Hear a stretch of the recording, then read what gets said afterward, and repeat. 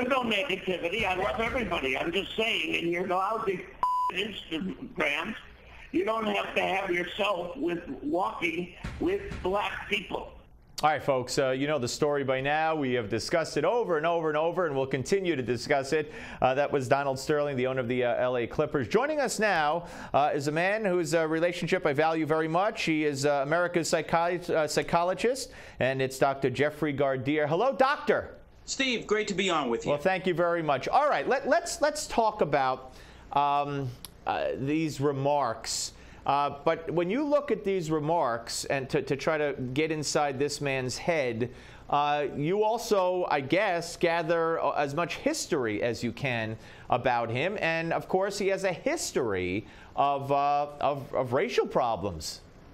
Yeah, he does. I mean, we know that he's a real estate mogul, had to pay fines for not renting out to African Americans, had some issues with Latinos, I believe, you know, had a contentious relationship, I believe, with one of his player coaches at one point, maybe Elgin Bale, I can't remember the individual. But, you know, we know the history's there, but we also know the NAACP, for example, has already given him a lifetime Achievement Award and was going to give him a second one. So I think there may be a bit of a disconnect here between what the public may know about this individual Sterling and what maybe the insiders have always known, especially those in the NBA circles. All right, well, and let me tell you, breaking on ABC News today is that the NAACP says they're willing to forgive Donald Sterling and willing to work with him in the future. God teaches us to forgive, and the way I look at it,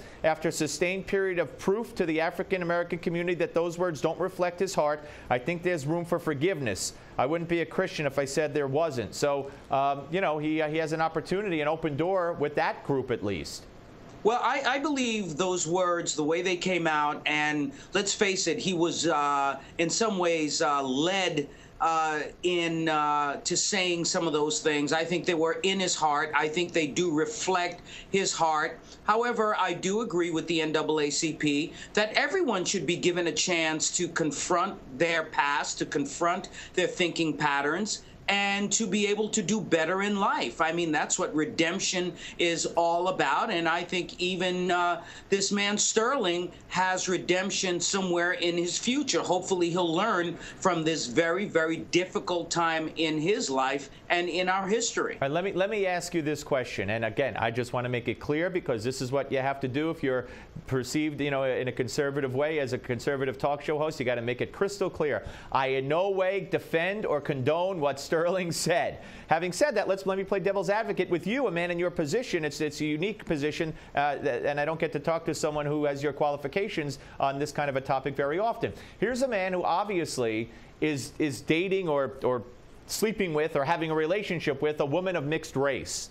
Okay, yeah. He said during the conversation, "I'm not racist." You know, this. Who do you think pays, you know, the salaries and gives the players, the black players, cars and puts food on their table, et cetera, et cetera, et cetera?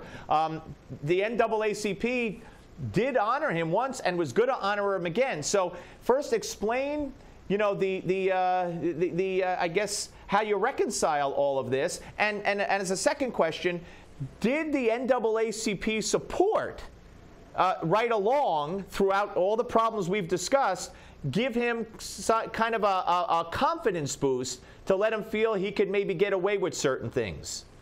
Well, I'll answer your second question first, and that is we know that Sterling has been very generous with the NAACP and some of their causes, and I think it's only a human tendency when someone is pouring the money in and they have good intentions that you will honor them and look the other way when it comes to some things that are very negative. And I think it speaks about life in general, Steve. I mean, yeah, this guy certainly is a racist, but does that mean that he's an evil person and everything he does is bad?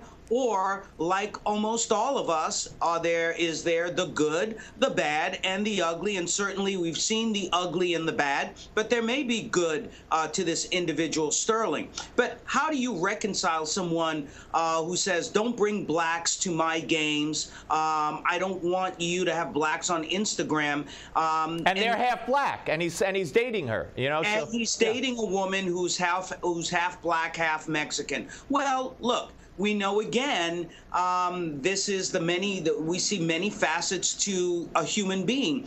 There have been other people who are out and out racists, like I believe Sterling is from his verbalizations, who like the forbidden fruit. They may think that a particular race is less than, but yet still be attracted to someone within that race. So what have we seen with Senator Strom Thurmond, for example? Was a segregationist, but yet slept with his housekeeper, gave birth to a child, never acknowledged her publicly, but always took care of her. Well, let me ask you this. Let me stop. Again, I am playing devil's advocate. I do not support Donald Sterling in his remarks or anything else. But maybe the conversation was like, he said, you know, hang out with Magic Johnson. Bring him here. Sleep with him. I don't care what you do with them. Could it be that in his mind, or in fact, he gets pressure from friends or feels pressure that I'm dating this mixed race woman and my friends see her parading around in his mind with other blacks of her own race or the people of her own race, and it makes me look bad? Could that be the context of all this?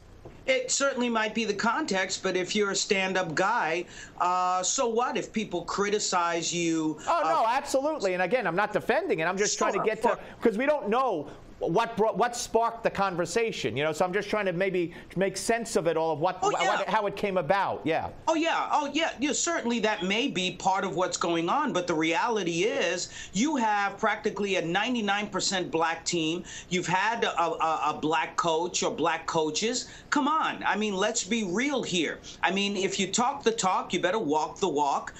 You are affiliated with blacks in every sense of the word. You provide a living for them. They provide a living for you. So no matter what anyone may say as to who your social circle is, you have to be true to yourself and say, listen, everyone is created equal, and I'm going to treat everyone equally. And you know what's funny? Again, another paradox.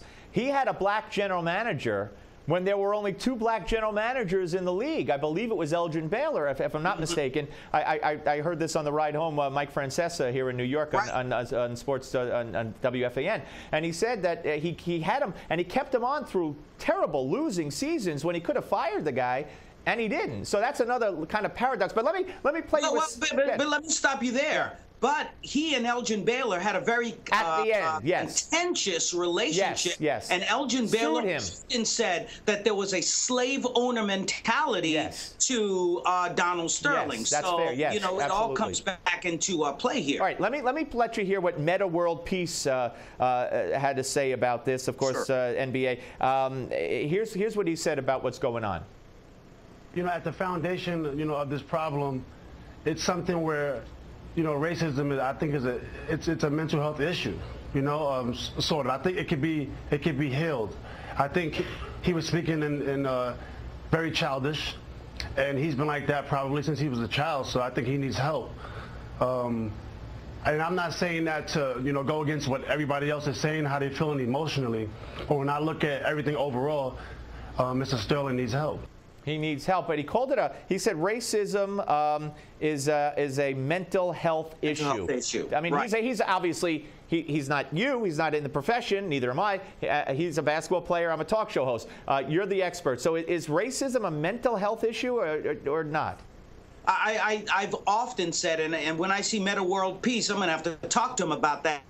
Hey, tell him I said hello. I don't know him, but tell him I said hello. No, go ahead. I'm kidding. But, you know, bottom line is that it is a mental health issue, because what you're doing is you have a belief system that may be based on stereotypes, but that may not be based in reality. So what we're talking about pretty much are delusional sorts of thoughts. But I want to say this, Steve. You know, everyone is focusing in on Sterling. Yeah, we got a minute to go, so go ahead. Sure, what he said, what he did was despicable. But this is not a Sterling problem. This is a problem that we have in America, that a lot of people think this way, and we should not be embarrassed to talk about it, make it part of a conversation as to how all of us can make this better. And this may be one of those situations where Sterling can do better and we all can do better. So a situation where good comes from bad. Again. That's it. Yeah. Hey, Doc, I appreciate your time. I know how busy you are, and thank you again for coming on. We'll speak to you soon, sir. My pleasure, Steve. Thank you. Dr. Jeffrey Gardere, America's psychologist, here on the Steve Malzberg Show. And I just want to point out again, because this is what I have to do, I was being provocative in my questions and bringing up issues I haven't heard brought up anywhere else, really, as to what the context might have been, how he reconciles, or how the doctor reconciles a person like Sterling who dates a minority yet says that about minorities and she shouldn't be with other minorities. That was the line of questioning, to get information from an expert, not to condone. On the Steve Malzberg Show, we're coming back with Gimme 5. Don't miss it.